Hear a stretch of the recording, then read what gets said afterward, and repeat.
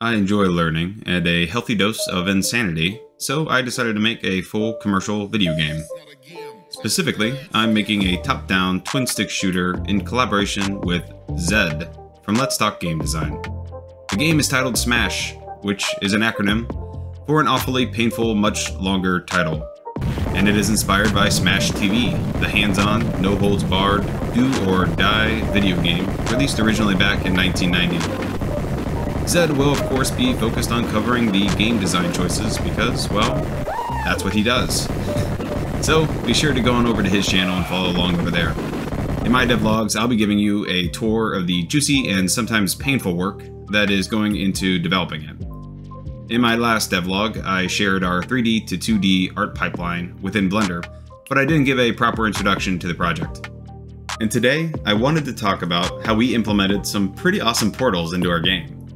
This is the glorious result of quite a bit of pain. It's a composite of some experiments in Blender, some texture assets, and Construct 3's built-in features, including the newish timeline capabilities. Hold on to your butts, it's time to cover portals and timelines in S.M.A.S.H, oh my.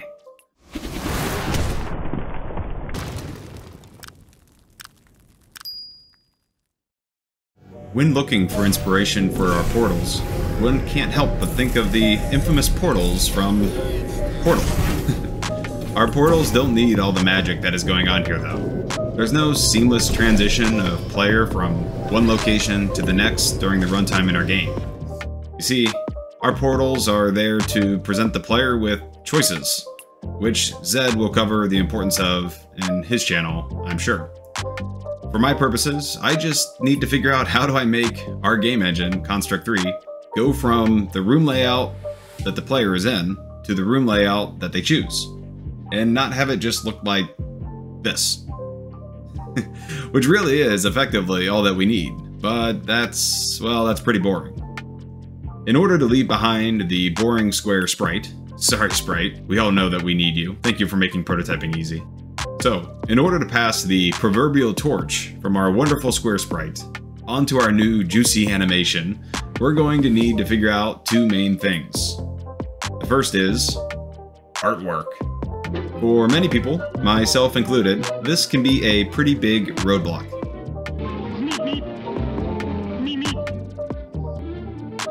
But since we are game devs, it's time to spend way too much time searching Google, watching tutorials on YouTube. Thank you, by the way. Please consider liking and subscribing if you enjoy the channel. And struggling to find just the right setting in all of our various tools. Thanks to a couple of great shader and bloom tutorials I found for Blender, I was able to put together what emerged to be a pretty epic portal.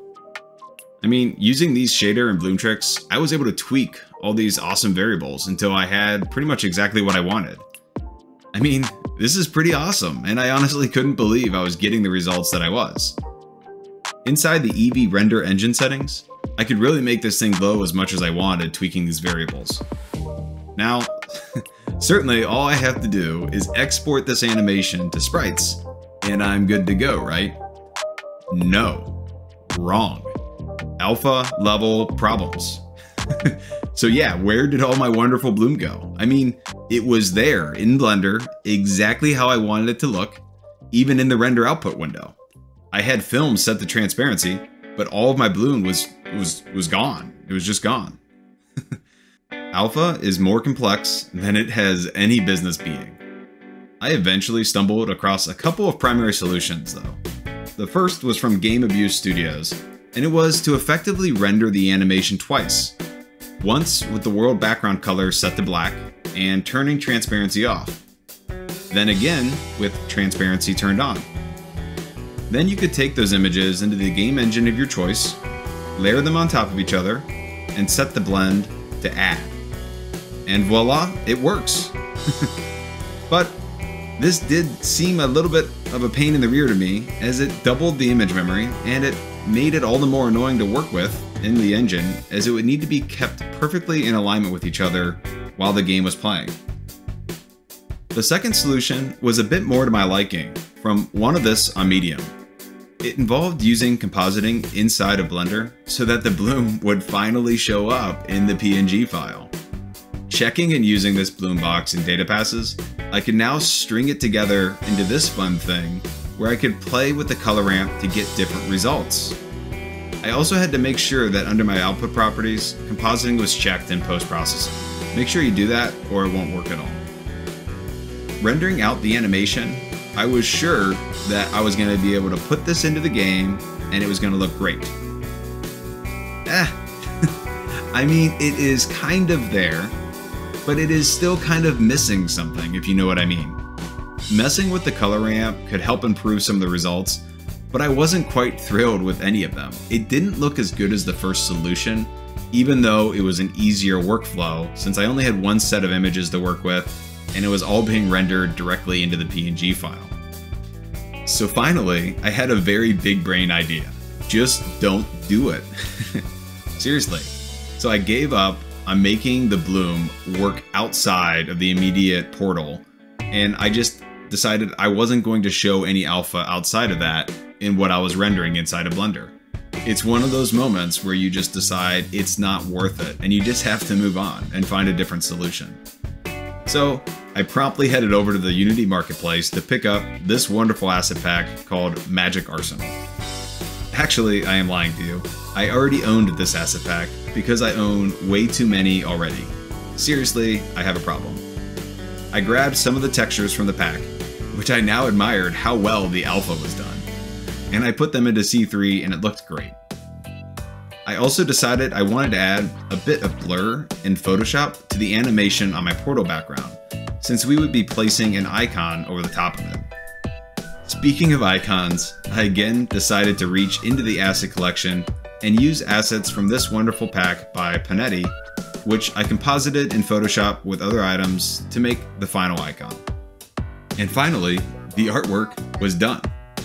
The second item on our list now was to animate it. For animating the portal opening up into the game, I started to think about Doctor Strange's portals in Avengers.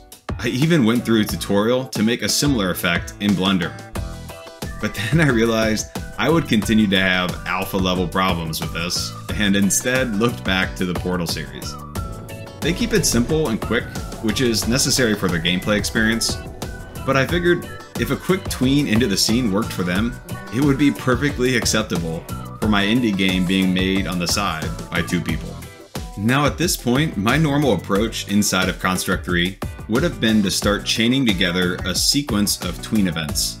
In fact, that is exactly what I had done on some of my previous effects, such as when a pickup appears while playing. While this works for me, it does start to become a royal pain to update and quickly make changes to whenever I need to edit something. I recently decided to update my branding to something custom that I had designed myself, and I had a lot of fun making an intro-outro video in After Effects, which I am currently learning. After learning some of the basics, it quickly became evident that this workflow of using key points and timelines was just better for these types of things. I was also aware that Construct 3 had a timeline feature, which they had recently been improving with the announcement of their new lightweight browser-based animation software, Construct Animate. Despite being a heavy user of Construct, I had actually never taken the plunge on their timeline feature and decided now was a good time to try. And try I did. Before diving into making my own animation, I took the time to take a look at the example projects that were already available. The first one I did was a very cool high-level guided tour, which I didn't even know was a thing, but it took me through the very basics. I then went on to this beautiful scene of a cave bridge demonstrating a simple timeline of several pieces zooming into place to make a bridge. It showed the basics of how to manipulate an object's position, and then run that timeline when triggered in the event sheet. Lastly, I played around with this pretty awesome segmented boss fight, which was really pretty epic. I learned that I'm not very good at platformers, but I eventually managed to beat the boss. As for timelines, it demonstrated a slightly more scaled up version of the previous example, so with those behind me, it was time to try it myself in Smash. Alright, so, to be blunt, the initial user experience was a bit rough. I was doing a lot more with size, scale, and opacity rather than X and Y, and I was having simple difficulties like selecting the right instance when setting the keyframes. I felt like I was eventually starting to get the hang of it, and after a bit of struggling, I managed to get the things to go through a series of key points to open in a fairly straightforward manner. One thing I really did enjoy though about the timeline experience was being able to scrub forward and back inside of the editor, rather than constantly going in to preview the game. I also was happy to see that I could copy and paste keyframes to save some time. After completing the timeline, I realized that in all the examples, the objects were already in the layout and their instances assigned to the timeline. In my example though, I was organizing the timeline in a different layout pool, which is what I generally do. And then I load the art into the scene at the beginning of the layout, and I create the objects when they are needed. So thankfully, the feature does have this set instance action, which allowed me to assign various objects to their tracks, which I just named the same as the object to keep it simple. The final silly thing I realized was, since I was messing with scale, I needed to make sure all of the sign behaviors that I had assigned to the various objects were turned off before running the timeline, otherwise it just wouldn't work.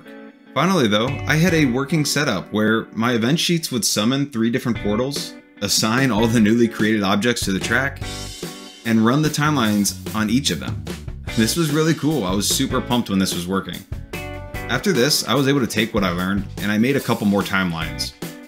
One for closing the portals if they weren't selected, and one for expanding a little bit outward if it was the one that was selected.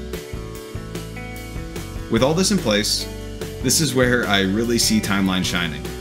Everything is just more, well, they're organized. And if I need to edit how they look and feel, the workflow is infinitely better than what I was doing before with chaining together different tweens and basically keeping track of key points in my head. I hope that the feature continues to improve. It still feels a bit like a boxing match, but I now welcome it as an additional tool to have in my belt. And I'll likely continue to use that tool whenever I have a more extensive animation sequence that I want to put into a game. And there we have it. We have some functional portals for S.M.A.S.H, which look pretty cool in my opinion. I learned a lot about rendering Blender effects, the joy of alpha and transparency, and the Construct 3 timeline. If you enjoyed this video, like and subscribe to follow along the development of S.M.A.S.H and wherever else game dev takes me. Let me know down in the comments what you think, and thanks for watching.